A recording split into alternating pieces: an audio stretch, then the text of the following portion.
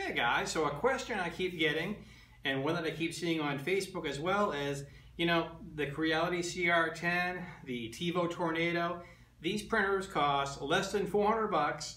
My friends have them, they're getting outstanding results.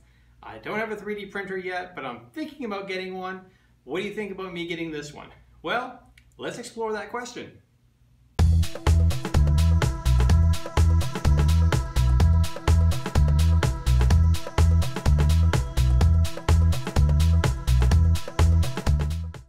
Hey guys, it's Paul, and yeah, so I've seen a lot of chatter on Facebook and the support forums and what have you that I hang out at about the Creality CR-10 and most recently the Tevo Tornado.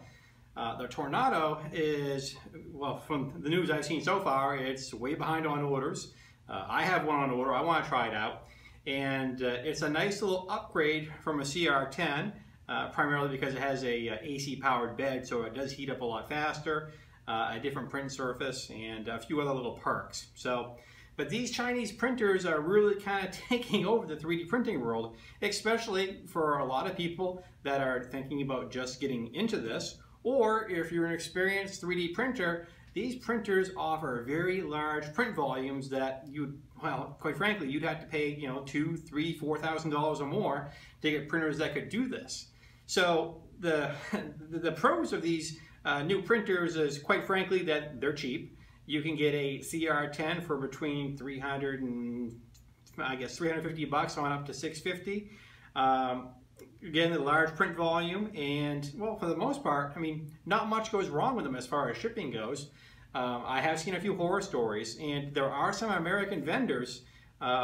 For example, I know Printed Solid and Tiny Machines. What they do is when they receive their machines, they unbox them, they assemble them, and they test them and make sure everything's okay. So if you've had a bad experience getting stuff from China, or if you're worried about, well, will it show up and work okay, you can pay a little extra, but you can buy the printer from these vendors, and what they'll do is they will have pre-tested the machine, and the machine that you're getting is all right.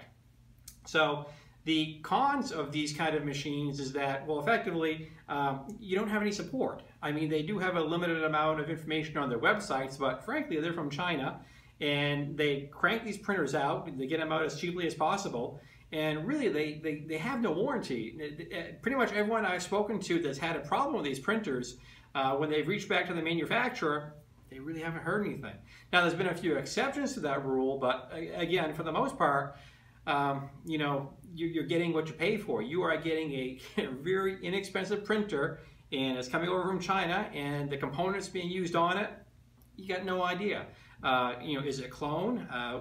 The stepper motors, the Bowden tube, the extruder, you got no idea.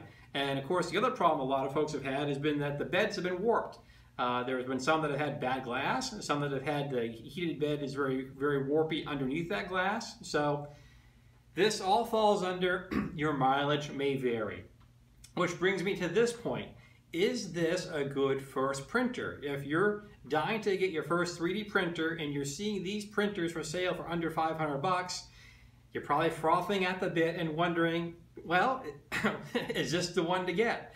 And in the background over here, I have an Ultimaker 2 Plus. That sells brand new for $24.99. So, and it does not have the print volume of a CR-10. It only prints 8 inches by 8 inches by 8 inches. So most folks are going to look at that Ultimaker and they're going to look at the CR-10 or the Tevo Tornado and go, it's a no-brainer. The Tevo and the CR-10 can print just as good, if not bigger than that thing.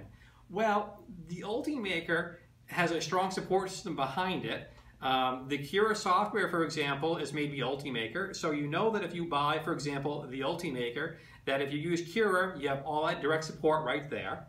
The Ultimaker has a 1-year warranty, so if you have any issues, you contact the company, and if it's something that they need to replace, they'll take care of it. You have that warranty.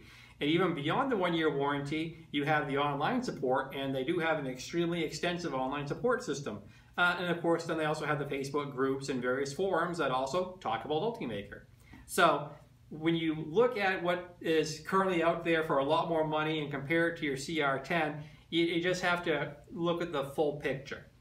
Now, this is more of an introspective question about you, the potential buyer. especially if you're a first-time printer buyer. How self-motivated are you?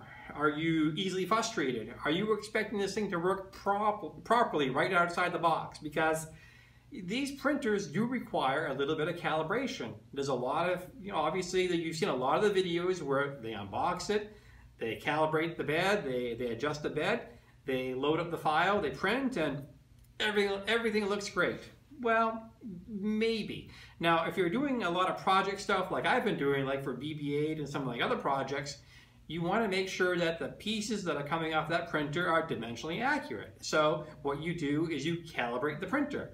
And what you do is, as I've done with my other printers, is you do tons and tons and tons of calibration cubes to make sure that all X, Y, and Z are showing up with the proper measurements. And if they're not, you have to go through the E steps and calibrate the printer. Now, if what I just said to you sounds like Greek, this is a little bit of what it takes to learn how to be an advanced user of your 3D printer. Now, I don't say this stuff to scare you.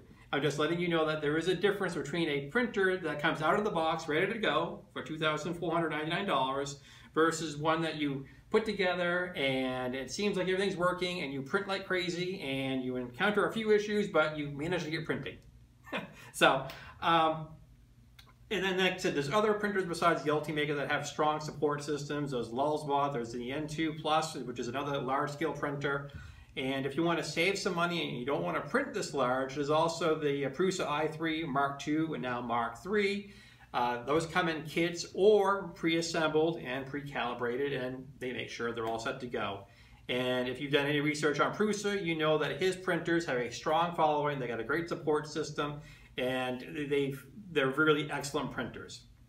So the other thing I will say about these inexpensive printers is that if you already have a printer, if you already have an Ultimaker, or if you already have a Prusa or whatever, if you have the experience of owning a 3D printer, debugging some problems, getting it going, getting it reliable, learning how to align and do the bed calibration and everything else, then getting a printer like the CR-10 or the Tevo Tornado or whatever else shows up next, it should not be very hard for you at all, because you've gone through the hard knocks, you've learned how to use a 3D printer, you understand your capabilities, and a printer like that should not be that big a challenge. Now, of course, there's always going to be issues where if you do have any kind of failures on the printer, if the power supply goes, if the Z-coupler goes, you may wind up being a little bit outside of your comfort zone.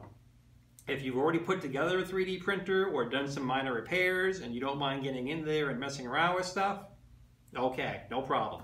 So, I said all the scary stuff, especially if you're someone that does not own a 3D printer yet but have been thinking about it.